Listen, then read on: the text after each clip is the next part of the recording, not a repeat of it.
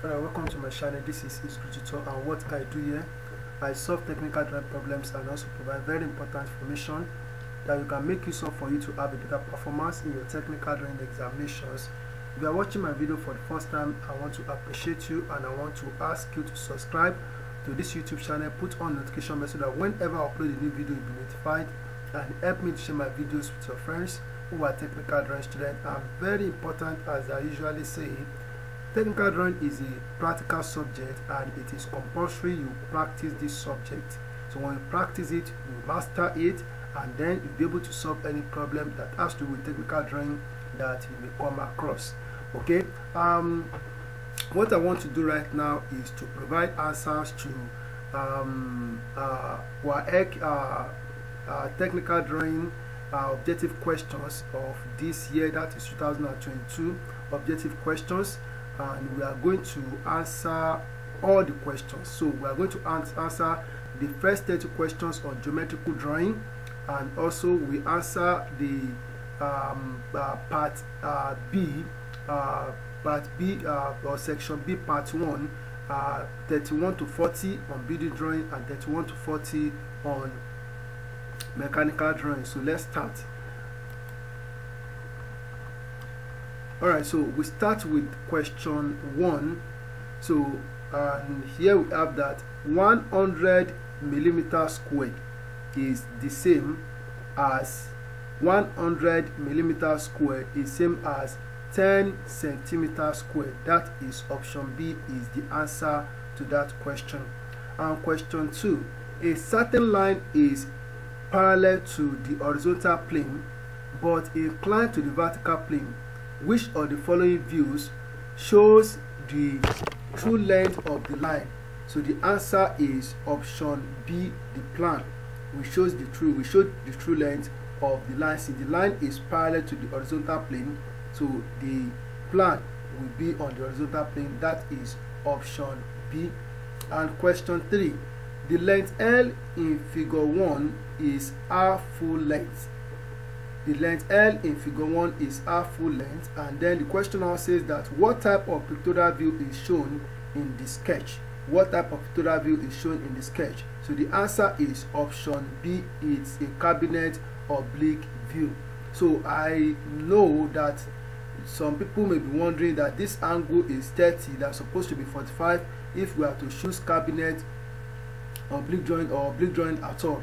Oblique drawing can also be drawn at an angle of 30 degrees, but we are used to that of 45 degrees. So and then for the answer that we picked here as cabinet oblique drawing, we are asked that the length is R full length, so that's why. So we take cabinet oblique view as the answer. So that is option A.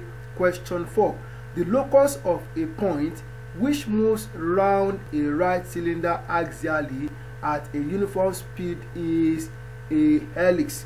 So that is option C. And question 5, a length of 1 meter on land is represented by 2 millimeters on a drawing. What is the drawing scale used? So the drawing scale used here is 1:500. That is option D. So we have 2 millimeters divided by 1 meter, and that will be 2 millimeters over 1000 millimeters, and by the time we take out 2 out of 1000, and that will give us 1:500. That is the answer to question 5, option D. So we move to question 6. So here we have that the sectional view on plane PP of the block shown in figure 2 is the answer is option A here is the correct answer. And question 7, which of the following conic sections has an eccentricity of less than 1? The answer is option C, ellipse. Option C is the correct answer to that. And question 8 says that a trace is the intersection of two planes. A trace is the intersection of two planes. That is option B.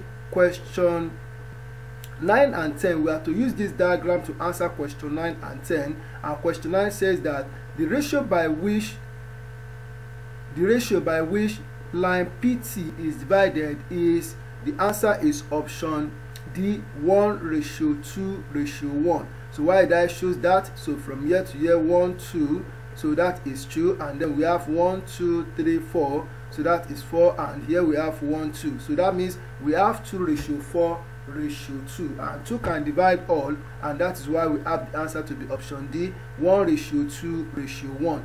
And question 10, if the actual length of the first of the 3 portions of line PT is 4 centimeters, what is the length of PT?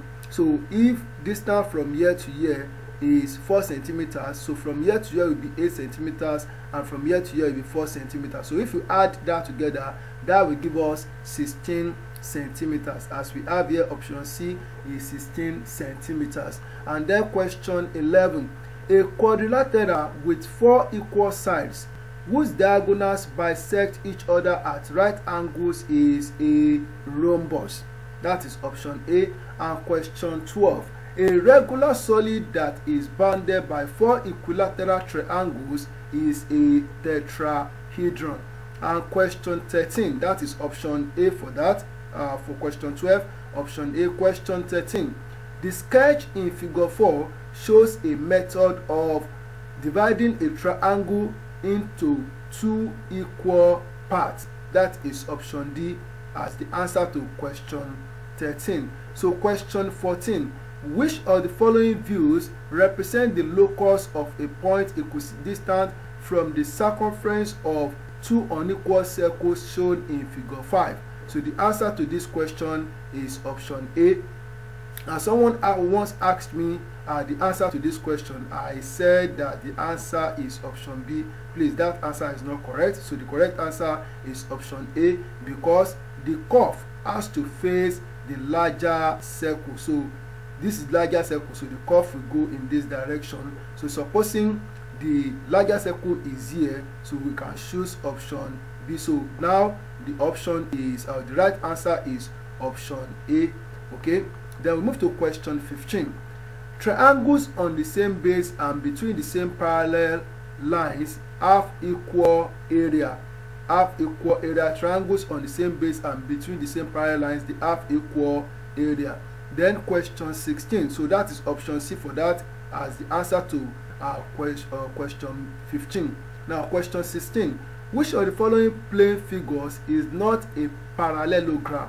So the answer is option C. Option C is a trapezium. Others are parallelograms. And question 17, when the curved surface of a hollow cone is cut open, it forms a sector of a circle. That is option C is the answer to question 17. Then question 18, the sketch in figure 6 shows the surface development of a truncated cone. So option A is the answer to that. And question 19, question 19 is we have figure 17 shows an external tangent of an arc radius 100 to 2 unequal circles. Then we are asked to that the value of R1 and R2 respectively are, so we have 20 and 70. That is option A. So for us to get the point, the center of arc, which we are to use to construct this arc here that will touch these 2 circles, so we have to subtract 80 from 100. We subtract 30. Okay, sorry, half of 30. So half of 30, that is 40. So subtract 40 from 100, and we also subtract okay, so we subtract 30 so from 100. So 40 from 100, that will give us 60. So that will give us 60, and 15 from 100, that will give us 85. So the answer is option B. Sorry, the answer is option B. They put this one there so that if you don't watch very well, you may make a mistake.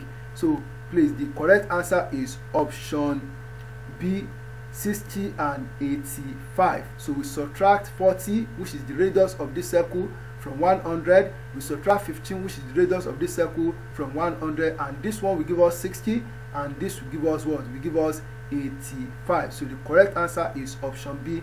Please take note. And question 20, the axial distance for one revolution of a two-start screw thread is the pitch. So sorry, oh god, that is the lead, not the pitch, is the lead. Okay, so we still come across something like that. I will explain, so I will talk about that again. So question 21 and 22, we have to use this question to answer question 21 and 22.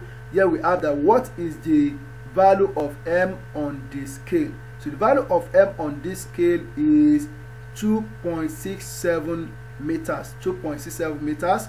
And if you have watched my video on the construction of scales, diagonal scale, you'll be able to answer this question. And question 22, the actual length of the object whose length is measured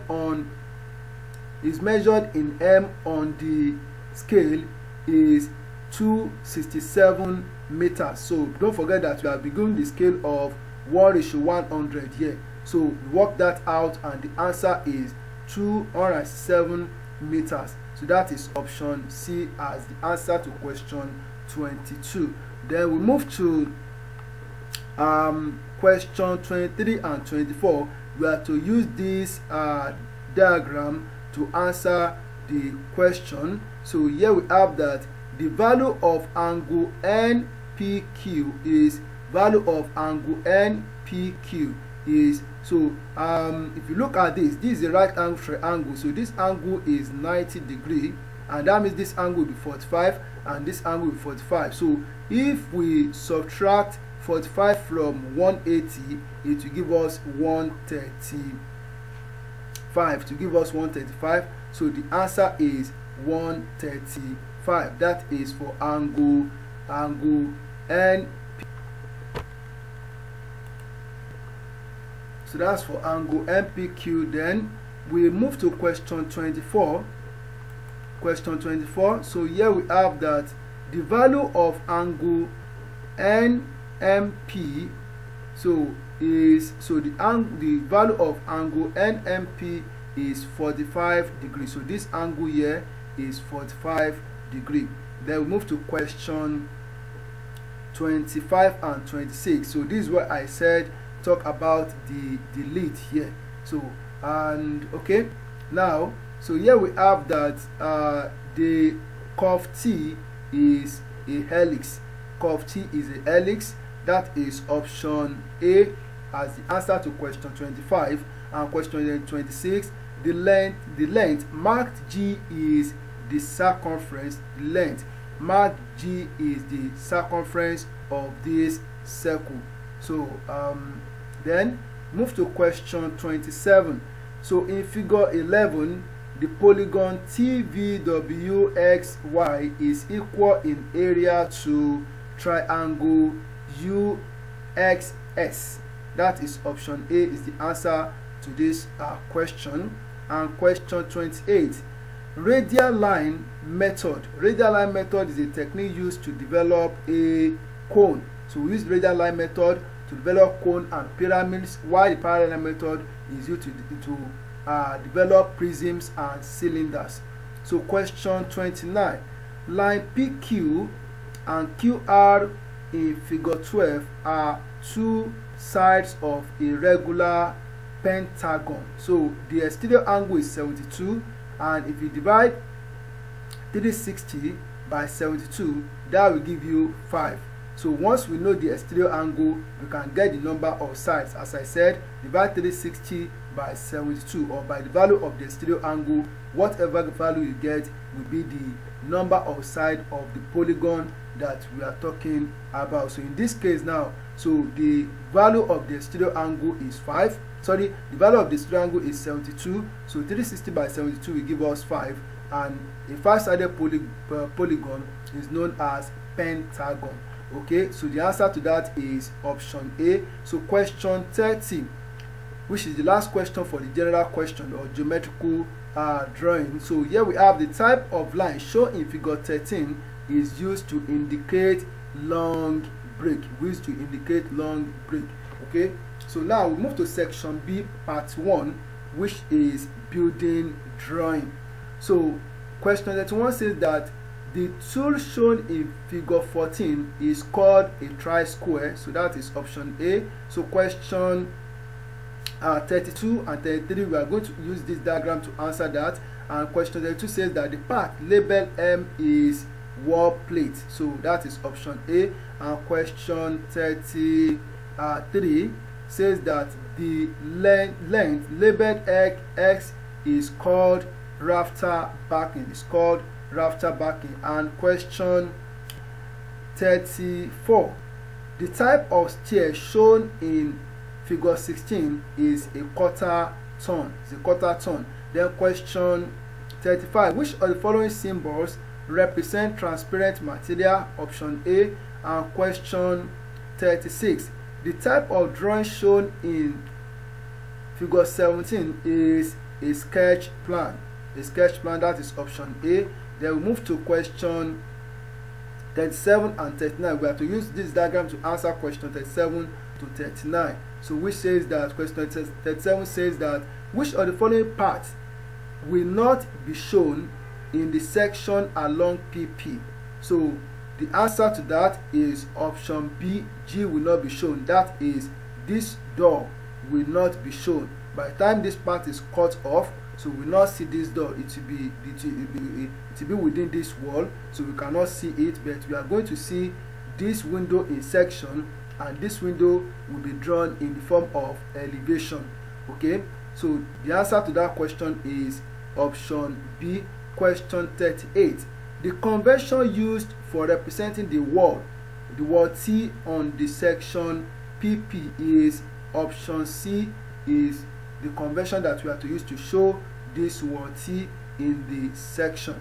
Then question 39, the specification 900 by 2100 by 40 is associated with which of the following building parts?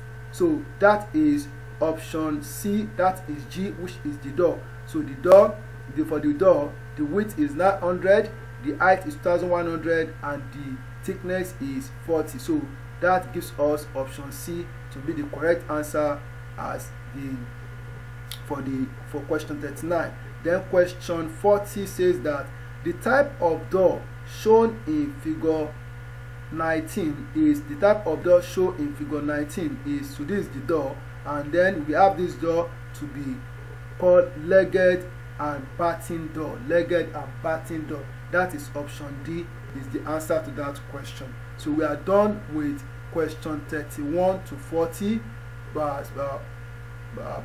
building drawing. That is part 1 of section B. So now we move to part 2 of section B, so which is on mechanical drawing. So question 31 says that the type of sectioning in figure 20 is, we call it half sectioning. So when the cutting plane goes in this direction, as we have here, so we call this type of section, we call it half sectioning. So question 32, the construction of gears is an application of involute. Construction of gears and application of involute. Option A is the answer to that. Question 33, screw thread is designed based on the principle of helix. Option D is the answer to that. Question 34, the type of weld shown in figure 21 is called fillet weld. That is option A as answer to question 34. Then we move to question 35, which says that the type of key used in the component shown in figure 22 is a Woodruff key. That is option C. And question 36, the type of pin shown in figure 23 is a taper pin. That is option A. And question 37, the thread profile shown in figure 27 or 24 is an Acme thread. That is option B as the answer to question 37. Then we move to question 38, which says that the type of screw shown in figure 25 is a countersunk head screw, countersunk head screw. And question 39 says that which of the following shows the conventional method of dimensioning a chamfered surface? So the answer to this question is option C is the answer to this question. Okay, question 40 says that the sectional view in figure 26 shows a blind hole. It shows a blind hole. So we come to the end of the answers to objective question of technical drawing in 2002. So please keep on practicing. Very important, and when you practice you should